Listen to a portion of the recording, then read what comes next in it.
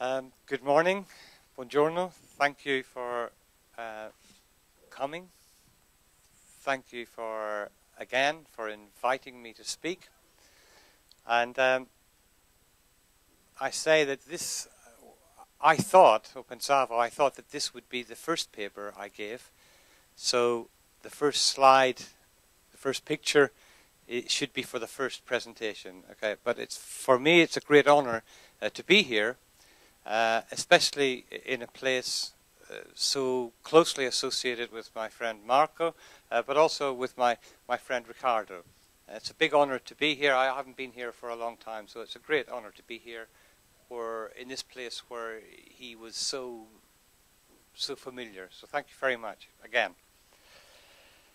Today I'll talk about archaeology and text, about the relationship between archaeology and history, but also the way that archaeologists have used written sources, and a little bit about the way historians have used archaeological material. This is a subject that I've been fascinated with for a long time. I first published on this subject in 1991-2 in Archeologia-medievale, where I wrote a paper on medieval archaeology in the 1990s. This was a very primitive paper, I see now. But in 2001, I then wrote a little book, very little book, on archaeology and text. This is here. This book was what I thought then. In 2001, I was then invited by the American journal, the Annual Review of Anthropology, to update, to rethink the book Archaeology and Text, and so I published a paper in the Annual Review of Anthropology in 2006 called Archaeology and Text: Subservience or Enlightenment.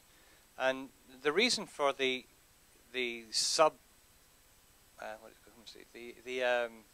subtitle is that I think that what I said in the book Archaeology and Text was too strong, was too doctrinaire, and so I changed my opinion a little, and so I published this here.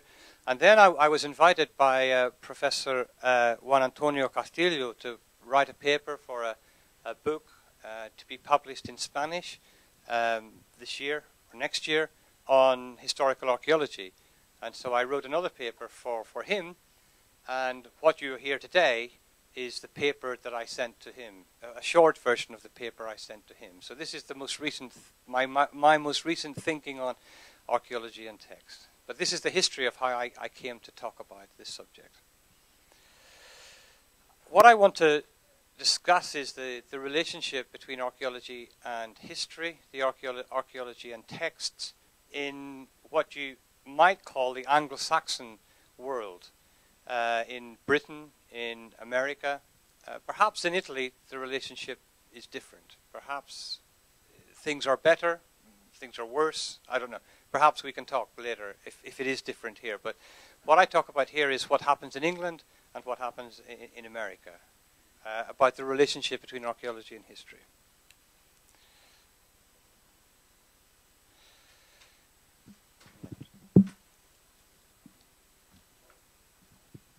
Okay, this is the old history, but the relationship between archaeology and history.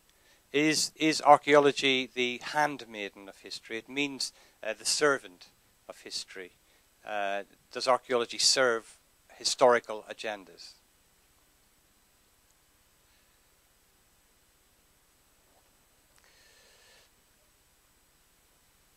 In 1880, at the end of the 19th century, Thomas Huxley, here, on a tour, a lecture tour, designed to highlight the importance of Darwin's discovery of evolution, Huxley talked about the way that particular disciplines understand their subject.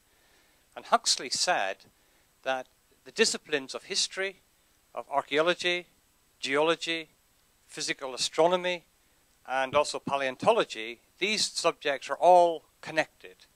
They're all connected because they have to study that which they can't see. So we have to study the past, which we can't see. Astronomers have to study the stars, which they really can't see. Geologists have to study the deep past, which they can't see. So we have to study that which we can't see. And he says that all of these subjects are linked by the fact that they have to forecast retrospectively, is what he called it. They have to forecast retrospectively. And he says they're also connected by the fact that all of these disciplines need to reconstruct a reality which cannot be experienced directly. So sociologists can directly experience their subject. Anthropologists can directly experience their subject. We can't. Nor can historians. Nor can geologists. Nor can astronomers. Nor can paleontologists. And so what he did was to make an equivalence between these subjects. So archaeology and history here are equivalent because they both have the same problems. He said, no, sorry. So this was Huxley talking about the relationship between these disciplines. In this book, Carlo Ginzburg, on a similar theme, he said in this book that all historical knowledge is indirect. And this is what Huxley was saying as well. All historical knowledge is indirect. We have no direct experience of what we study. The same is true of geologists. The same is also true of historians. They have no direct experience of what they study. So Ginzburg says all historical knowledge is indirect, it's presumptive, we presume, and it's conjectural. Okay, so again, Ginzburg is making an equivalence between archaeology, history, paleontology, all these disciplines which seek to study that which they can't experience directly. So there's an equivalence between the subjects.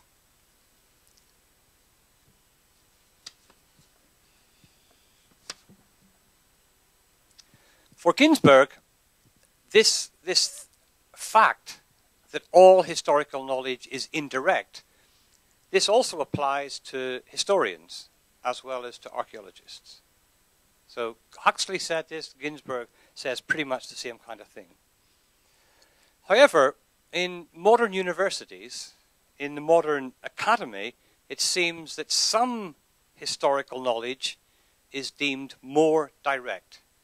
It seems that some historical knowledge is less presumptive. It seems that some historical knowledge is less conjectural. Because where both texts and objects are found together, in other words, where there is an archaeology of historical periods, where both texts and objects are found together, it seems that the written word, it seems that texts are presumed to be more direct. They give us a more direct access to the past. It seems that they give us a more immediate access to the past. This is the assumption.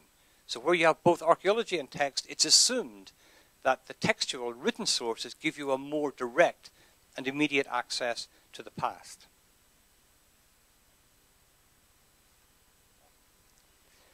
Here we have the beginnings of a subservience of archaeology to history. Here we have the beginnings of a subservience of the object to the text. And this subservience of archaeology to history began very early. Even the very celebrated Danish antiquarian Ole Wurm, who established one of the first museums in Europe, even he said that he would rely much more on the written word of Tacitus than he would the material objects from the prehistoric past. So even these great antiquarians believed fundamentally that the written word gave you a more direct access to the past than the material object.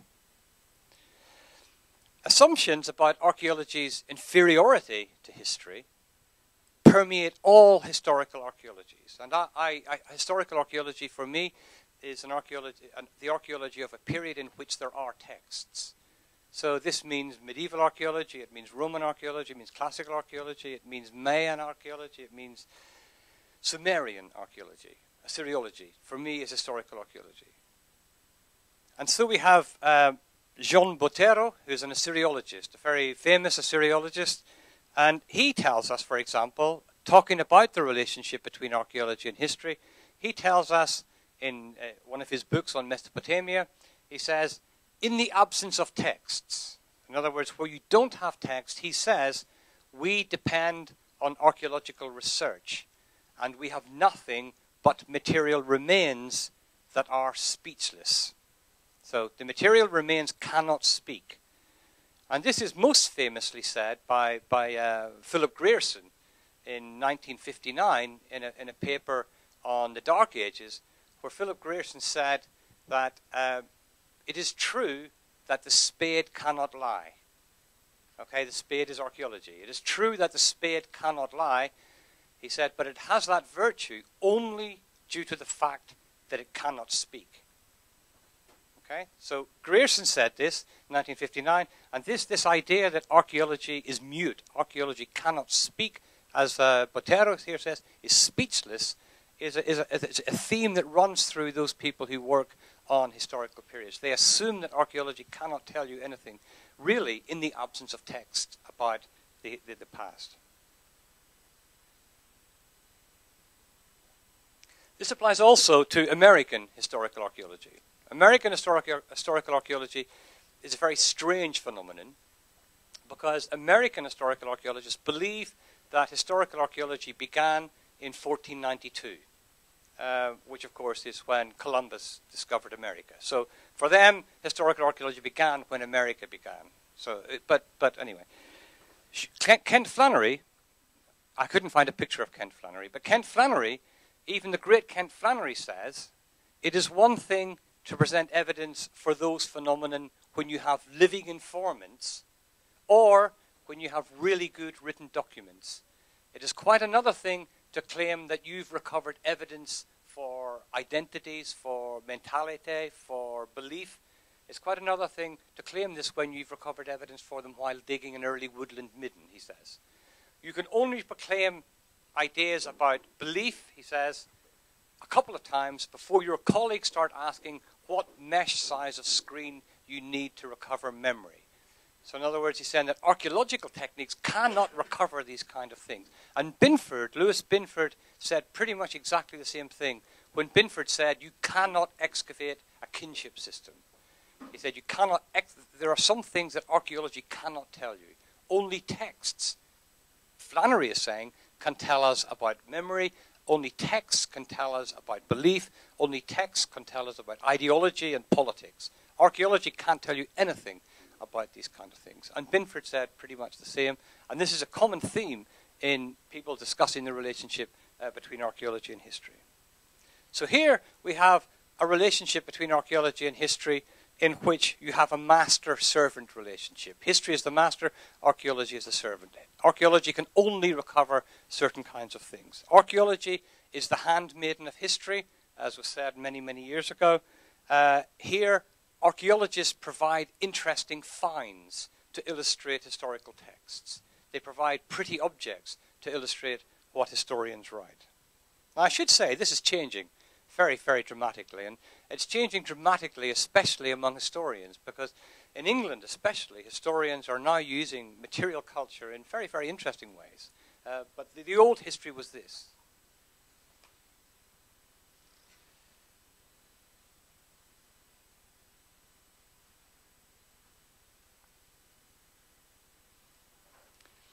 Okay, another version of the relationship between archaeology and history. Is the text biased, and are objects unintended, and therefore do they provide us with a deeper insight into what human beings really thought? This is an argument. Okay, this is a man called John Wildman. John Wildman was a radical, an English radical of the middle of the 17th century. And he was a radical. He wanted to abolish Parliament. He wanted to abolish the church. He was what's called in England a leveller. He wanted to kind of revolutionize society. And in 1647, in the middle of the 17th century, John Wildman said he dismissed written accounts. He dismissed the value of all written sources. And he said, those that were our lords, those that made us their vassals, would suffer nothing else to be chronicled. And this means, what he's saying is that everything that is written down by and for lords. So everything that's written, all written sources are biased. They don't tell us about reality. They tell us about what the lords wanted to be chronicled. So the texts are biased. This is an early awareness, a very early awareness that the winners, the elites, the lords, these are the people who write history in this particular view of the relationship between archaeology and history. The winners write history. The texts that the winners write are biased. They're not disinterested sources. They're biased sources. They're very particular representations of the world. They're not objective. They don't tell us about past reality as it really was. Now, from the 1980s onwards, in England and in America, historical archaeologists, including Richard Hodges and Philip Ratz, a lot of other medieval archaeologists, these historical archaeologists, they took confidence from the claims of new archaeology. And new archaeology claimed that it could reconstruct all of past society from the archaeological remains. Binford said, at one point, he said that it's not the archaeological evidence that's a fault. It's not because of the archaeological evidence that we cannot access ideology or belief or religion. He said it's our methodological naivety, is what he calls it. We have not developed the methods, he said, to extricate these ideas from material culture. So it's there in material culture. We just haven't been clever enough to extract it. And so archaeologists, historical archaeologists, taking this idea from new archaeology said, well, if this is true, if you can recover all aspects of past societies from the material remains, then we don't need the texts. We don't need the written sources. If we can extract everything from archaeology, we don't need the written sources at all. Now, there was also a kind of a disciplinary element to this in British and American universities, where archaeology was a very new subject. It was a very new subject taught at degree level in British universities. And archaeologists like Richard, like Philip Ratz, archaeologists in America, they were struggling to make their subject a recognized discipline. And so in claiming that they didn't need history, they established for themselves a disciplinary respectability. So new archaeology encouraged medieval archaeologists in some way, historical archaeologists, to reject the written sources, to reject the idea that the written sources could help them to reconstruct history. And what historical archaeologists did then was to assert that their practice, the practice of archaeology, allowed them to be equal to historians. They too could reconstruct all aspects of past societies. One study of the transition from the late Roman period to the Anglo-Saxon period in Britain, a book written by Professor Chris Arnold, just called From Roman Britain to Anglo-Saxon England. This book begins by saying, I will not use any written sources. I will not have any evidence from written sources in this book because the written sources are fundamentally biased. The written sources, the documentation is likely to be distorted. Instead, Chris Arnold says, I will use the archaeological evidence. The archaeological evidence is not distorted, the archaeological evidence is not biased, but the written evidence is. So I will not use the written evidence. More generally, medieval archaeologists have been cautioned by many people to remember that documents almost always are created by elites and for elites. They're not created for us, they're not created for peasants, they're created by elites and for elites. And the assumption is these documents are biased, and therefore they will not give us access to an objective view of the historical past.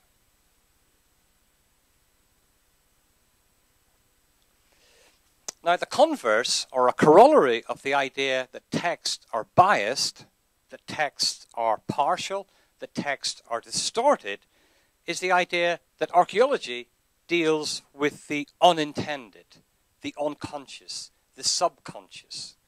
This is an idea that's very common in American historical archaeology, although you also find it in British historical archaeology. Archaeologists of the later medieval period, like Sarah Tarlow, for example, at the University of Leicester, they argue that one of the strengths of historical archaeology, one of the strengths of archaeology, is the fact that it recovers the, and I quote, the non-intentional material byproducts of past society. So the strength of archaeology is that it recovers that which is not intended to communicate information. So the texts are intended to communicate information, and therefore they are biased, therefore they're distorted. The strength of archaeology, it's claimed by these people, is that archaeology is recovering that which is not intended to communicate information. And because it's not intended to communicate information, it is not distorted, it is not biased. The assumption, therefore, is that archaeological objects, the things we recover archaeologically, the assumption is that these objects can tell us what the past was really like. That these objects allow us an objective view into the historical past.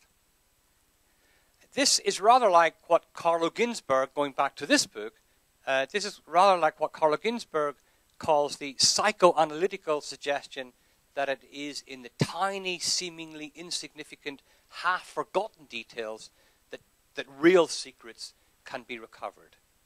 And again, in American historical archaeology, the great Jim Dietz, he referred to this as the small things forgotten. Now, if you read a book on American historical archaeology, you should read The Small Things Forgotten, because this summarizes really in many ways what American historical archaeology is about. That it is in the small things, the tiny things that people accidentally lost, in these small things forgotten. This is where we find the reality of the past. And Ginzburg calls this a psychoanalytical thing, where tiny, insignificant, forgotten details, these contain the real secret. It's a little bit Freudian in some ways.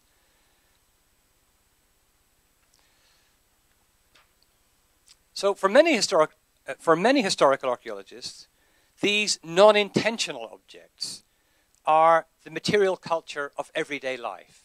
I spoke of the everyday yesterday.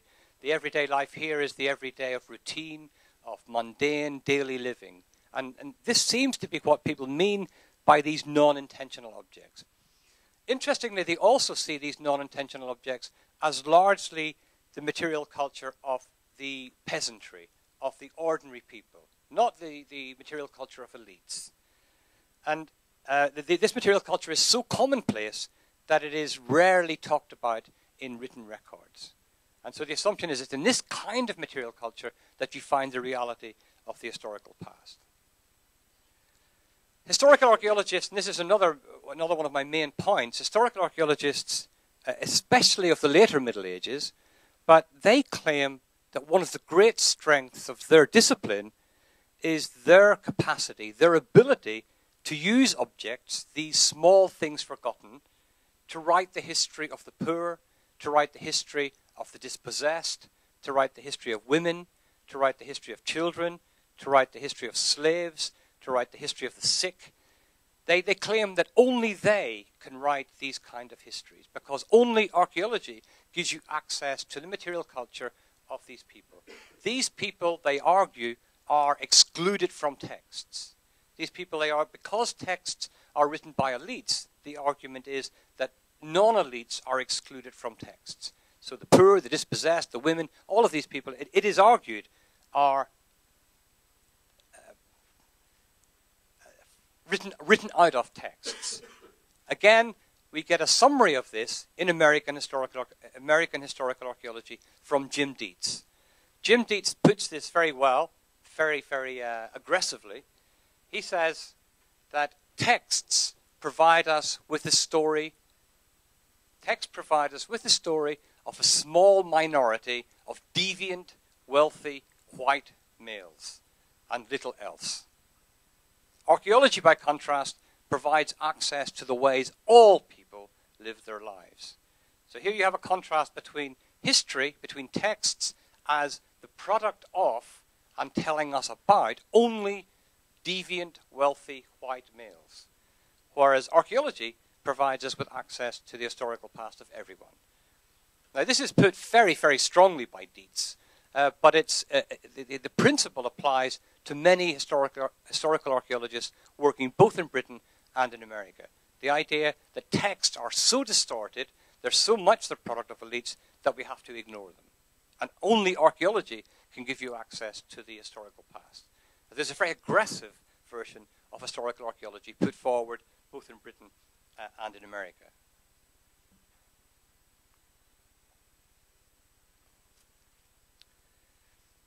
Okay, can we move forward from those two very different positions? The two very different positions are one where history is the master. History provides the framework within which archaeologists work. History provides all the questions that we have to answer. We only illustrate. And on the other hand, the idea that texts are so biased that we must ignore them, that texts tell us only about a certain section of society, and that archaeology can tell us about all of society. Can we move away from those positions and move forward? The meaning of things. Can we, as archaeologists, extract meaning? Can we make things speak? Philip Grierson said the spade doesn't lie because it can't speak. Botero says material remains are speechless. Can we make material things speak to us about the past?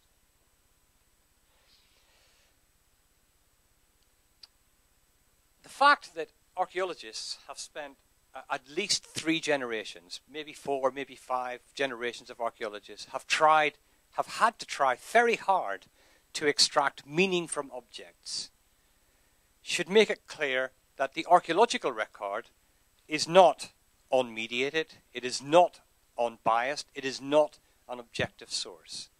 We have to struggle to get meaning from the archaeological record. It doesn't speak to us easily. So it's not an objective, it's not an unbiased source. What's perhaps less obvious, and certainly less obvious to American and British archaeologists, is the fact that these small things forgotten, these small incidental objects of everyday life that we recover archaeologically, that these should not be considered as unintentional. These are not unintentional objects. Just because they're small, just because they're dropped and forgotten, doesn't mean that they were not produced to contain and to communicate meaning. People in the 12th century, for example, almost certainly never imagined that the plates they used, the spoons they used, the bottles, the jugs they used, they certainly did not consider that these objects would become evidence for us. They were not produced as evidence for us. The great Romano-British archaeologist and philosopher Collingwood, R.G. Collingwood, was talking about some flints, and he says, remember, these flints were not produced as evidence. These flints were produced to be used at the time. So they're produced not for us, but for them. But then that's also true of historical sources. The written sources were not produced as evidence for us either. The historical sources were also produced for use at the time. They were produced as things to be used for particular purposes at the time. So, the archives, for example, of Louis XIV, these archives were designed for the benefit of contemporary administrators. They were not designed for the benefit of future historians. So they were not produced as evidence, they were produced to be used at the time. In the same way, the earliest writing systems in Samaria, the earliest writing systems in Egypt, the earliest writing systems in Crete and in Greece, these also were administrative in function. They had a use at the time. They were not produced as evidence for us. And this is also true of some late antique written sources from Spain that Chris Wickham talks about in his Framing the Early Middle Ages. All of these written sources were produced to be used at the time, not as evidence for future archaeologists or future historians. And this is really the central point that I'm trying to communicate in this presentation, but also in the presentation that I wrote for Juan Antonio for his book in Spanish. It's not usually intended that objects or texts survive as evidence about the past. It wasn't usually intended that objects or texts survive as evidence about the past. But we shouldn't doubt that in the context in which they were produced, in the context in which they were used, these objects and the texts were meaningful. They had meaning. I tried to talk a bit about this yesterday. I'm talking much more theoretically about it now. But these objects had meaning. One example from anthropology. In this fantastic book, an anthropologist called Janet Hoskins, she's writing, the book is called Biographical Objects. And it's the subtitle is How Things Tell the Stories of People's Lives. So what she's trying to do is to say that things, objects, contain memories. Objects contain and are the bearers of meaning. And this is a direct contradiction of people who argue that the spade cannot speak, because objects bear these kind of meanings. They're deeply meaningful.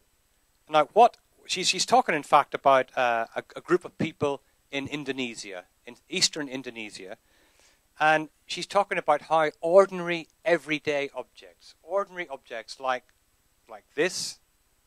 In fact, she has a big chapter on glass bottles, how green glass bottles contain the stories of people's lives. So she's talking about a bag, glass bottles, about spindles, the kind of things that we recover archaeologically all the time.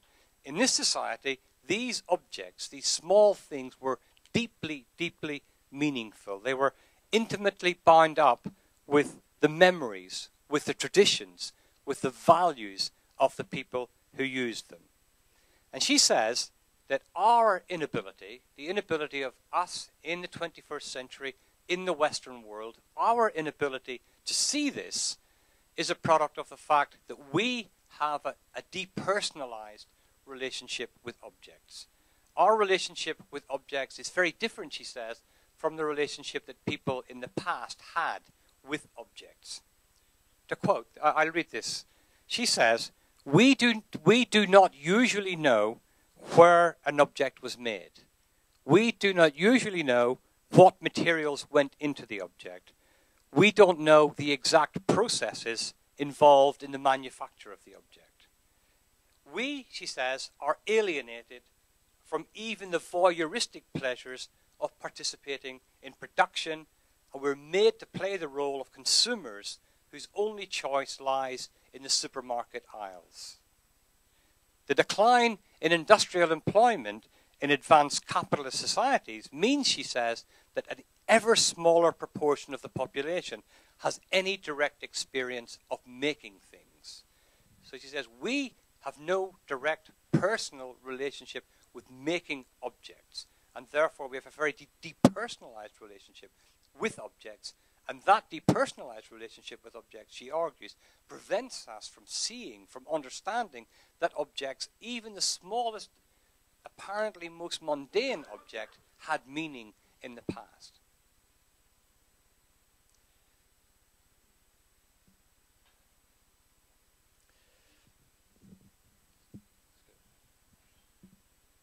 Now that kind of understanding, the kind of understanding produced by anthropologists like Janet Hoskins, and there are many others working on a similar theme, this has allowed historical archaeologists, or some historical archaeologists, to move away from a position of seeing objects simply as the residue of past societies, away from seeing objects simply as evidence about past societies, moving towards a position in which objects have an active voice. They play an active role in the practice of past societies. And the critical point here is that here, in this kind of anthropology, and in the kind of historical archaeology that's now emerging, objects from the past are not just evidence. Objects from the past are not evidence from or for that past, But objects are now considered as the media through which human beings constructed themselves and constructed their communities. They had an active role in the construction of past societies. They're not evidence for, well, they are evidence for those societies, but more than that, they had an active role in the construction of those societies. And this, very critically, applies as much to the mundane as to the monumental. This applies as much to ordinary, everyday objects as it applies to the cross that I talked about yesterday. One example from America, again, where some very interesting work is being done on these kind of things, where a paper by Mary Baudry and Anne Jensch, they're talking about thimbles. I don't know how to say thimbles in Italian, but it's the little things you put on your finger for sewing. And they had a big study of thimbles in 17th century America. The most mundane, ordinary, everyday objects, sometimes not so mundane, sometimes made of silver, sometimes quite heavily decorated like this one, but generally mundane, ordinary objects. The kind of thing that Jim Dietz called the small things forgotten, just tossed away. What they did was to show from the context of the thimble, from the decoration of the thimble, from the initials, the names on the thimble, that in fact these thimbles were emblematic of the values embedded in an ideology of femininity. They allowed women to construct themselves as women in these particular societies. And they also had a very direct relationship with class in these particular societies. So even ordinary, everyday objects had this kind of meaning. And if we as archaeologists understand the context in which they were produced and the context in which they were used, we can extract that meaning and write histories from it. So what then of text? So what I'm arguing there, essentially, is that objects are more than evidence. Objects were used in the past to construct communities, to construct identities. And that if we use a contextual archaeology, a version of post-processual archaeology, we can extract that meaning and we can write histories. But what about texts?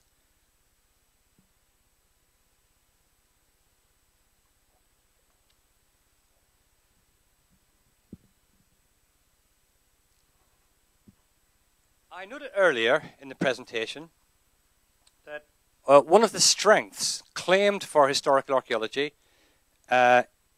in opposition to historians who said that archaeology was speechless, one of the strengths claimed for historical archaeology was that it could bring into history those who were left out of, who were written out of the textual sources.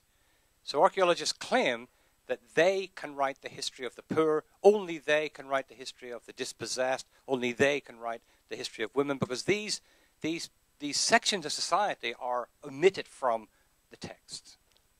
That claim, in fact, is vastly overstated. This really is not the case. But it is a claim made very, very vociferously in historical archaeology. Again, it's an archaeology trying to stake a claim for itself in opposition to history. But in fact, they overstate the case. It just is not true that these people are written out of the sources. And in fact, historians have spent a lot of time and considerable ingenuity actually recovering these, what Eric Wolf called in his book, recovering these people without history. So Wolf did this. Wolf was an historical anthropologist. He recovered these people without history. And there are many, many examples of historians actually recovering the voices of the people who were oppressed, who were left out of the text. So I'm saying the claim of historical archaeology to be the only discipline to write this history is simply wrong. One other example. What I argue, in fact, and what Wolf is arguing in this book, is that these people are not voiceless. These people are not written out of the sources. These people, in fact, are entangled in the texts. They're entangled and also oppressed by the text. And that's something I want to come back to in a second. But one example of how historians have actually extracted these marginal groups from the written sources. This is a painting of the witchcraft trial at Salem in Massachusetts. And these were some of the most marginalized females in American society. They were marginalized in class terms, they were marginalized economically, they were marginalized socially, they were marginalized ideologically. But they were recovered, they were recovered from history by a deep study of the written sources. The written sources, even the most mundane written sources, the wills that people left, the archives that were kept, the church rolls, the inventories of estates, all of these texts studied by historians allowed historians to recover what you might call the reality of this most marginalized of social groups. So the claim of historical archaeologists to be able, only historical archaeologists, to be able to recover these people simply isn't true.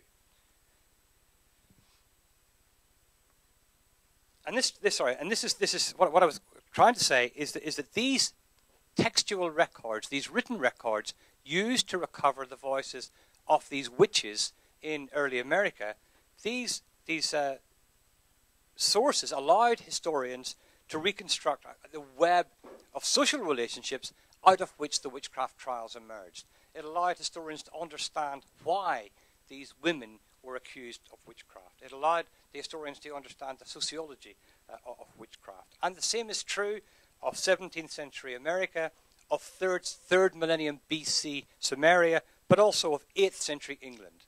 These villagers, the villagers of North America, were entangled in literacy. They were entangled in the texts. The texts were a very active force in their world. The texts were not just evidence about their world, the texts were used to entangle them, and in studying those texts, you can recover their voices.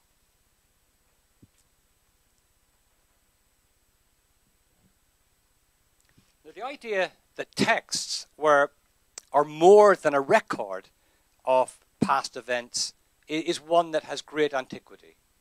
So the idea that texts are more than just a record is one that goes back a long time. In fact, Isidore of Seville talks about this a little bit in some very early writings, but the most famous writing on the power of texts is that by these two men.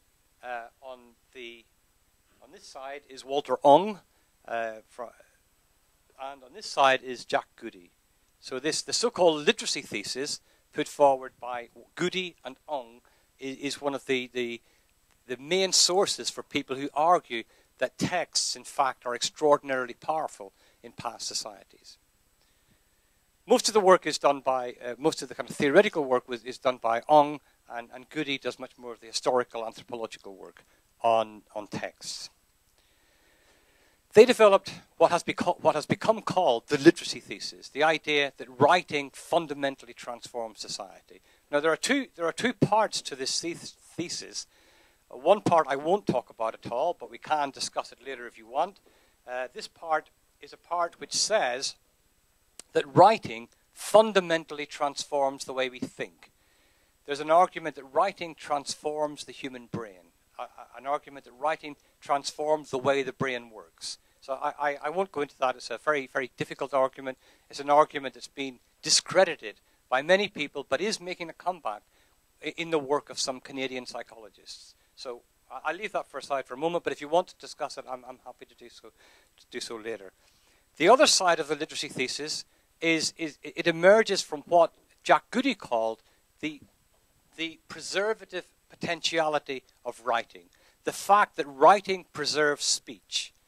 So I speak, and normally this speech would just disappear. We have a recording, so this time it doesn't disappear, but normally it would just disappear. You write it down, it's preserved. So writing has a preservative potentiality, and Goody says the power of writing stems from the fact that writing preserves speech.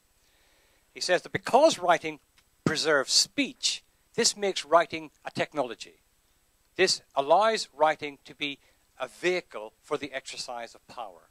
So because writing preserves speech, it is a technology, and therefore it can be used to exercise power.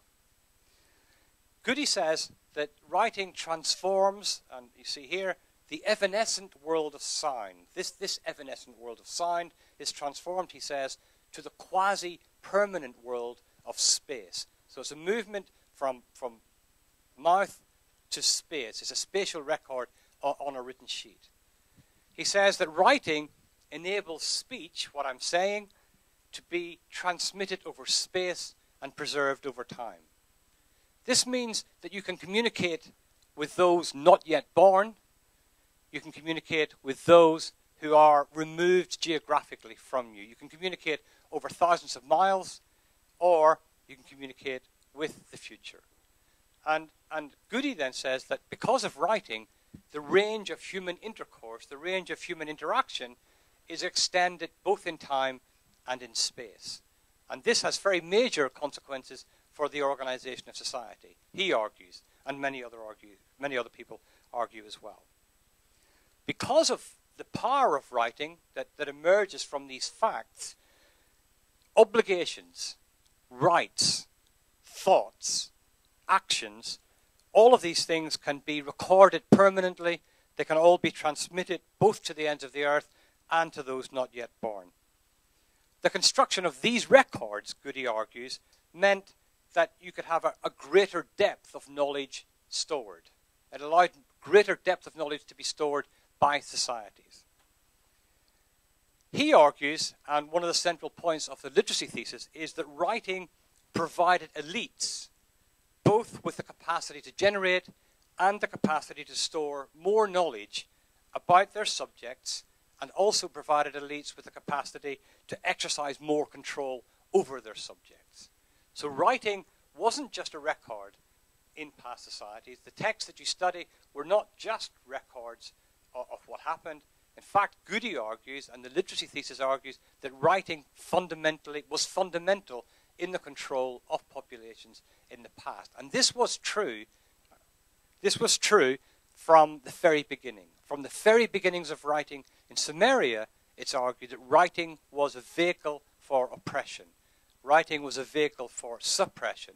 Writing was a vehicle for elite power. So, for example, Clarice Herenschmidt, in a book written with Jean Botero called Ancestor of the West, they're looking at the role of Mesopotamia in Western ideology and in Western belief. But Herenschmidt is talking about 4th millennium BC texts, essentially these kind of objects. These are cylinder seals. And she says, as you can read below, she says, insofar, these are cylinder seals in cuneiform, so it's a kind of very, she says, insofar as a cylinder seal impression on a bulla, a stamp, was the signature of a functionary of the state, indicating an administrative action, and therefore, in event, a repression. So she sees writing from the very beginning as a repression. She says, therefore, it is possible to say that people began to write because written accounts maintained social order. So from the very beginning, she says there's a very direct relationship between writing and oppression. Writing is not just a record. Writing is not just an account of what happened. Here, writing is about social control and about order. The great anthropologist, Claude Lévi-Strauss, he said that the thing with which writing is most associated is not civilization, but slavery. He said writing is the thing is most associated with is slavery. Many sociologists and anthropologists have developed the same theme, that writing is deeply, intimately associated with the repression of people. So writing has power. It's not just a neutral vehicle. It's not just a neutral way of communicating information about the past. Writing has power to oppress.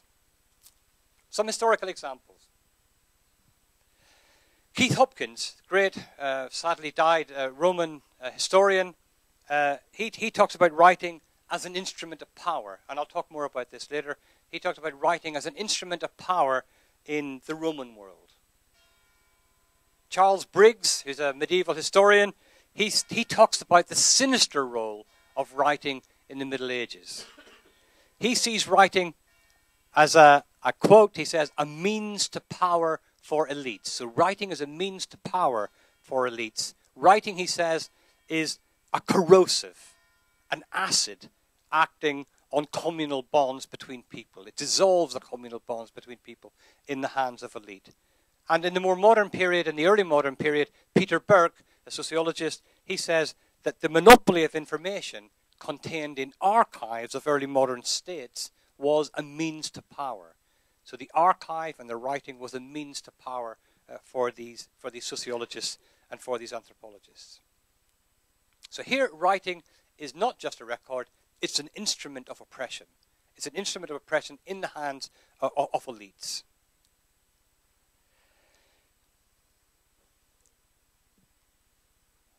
And that really is the message that I put forward in the book Archaeology and Text. Archaeology and Text. That writing is a product of elites used by elites for oppression. I think, however, now that the focus on text only as oppressive is problematic, because the focus on text only as oppressive denies that people in the past understood what was happening to them. It denies the agency of people in the past. It denies the possibility that people could use their understanding of the written word to resist oppression. And this is something I want to talk about quite a lot in the section that follows. The idea that people understood, peasants understood the power of writing, and they used that power themselves. So the idea I put forward that texts are only oppressive, I think now is too strong. And I'll try and demonstrate some of that later. There seems to be an emerging consensus from archaeologists, from philologists, from sociologists, anthropologists, historians. People now seem to accept that texts and other objects were active in historical processes, that these objects were not just evidence, that they were actually used in driving forward the historical process. Most people would now agree that the impact of text depended on the society in which they were used, and in every instance, text always interacted with other kinds of communication. Texts weren't uniquely powerful. There were always other kinds of information with which texts interacted. But almost all people, would now confirm that texts were much more than just neutral evidence from the past. And what I propose is that, and this is also what I proposed in the book Archaeology and Text, is that a contextual approach as, for example, espoused by Ian Hodder and many other people in post-processual archaeology, that this textual approach, which is expansive enough to include the idea that people constructed themselves through objects and texts, this, to me, offers the possibility of transcending the boundaries, the disciplinary boundaries between archaeology and history. And what I want to do next is to use 3 case studies to illustrate how we can draw upon the power of texts combined with the meaningfulness of objects to reconstruct what have been called now textual communities in the historical past. And the three case studies are one from the Roman world, one from the medieval world, the early medieval world in England, and then one from early modern America, just to show how texts were used in these particular societies to construct the communities of which they were a part, both as agents of oppression, but also as instruments of enlightenment and instruments of liberation. Okay, we maybe stop for 5 or 10 minutes and then continue.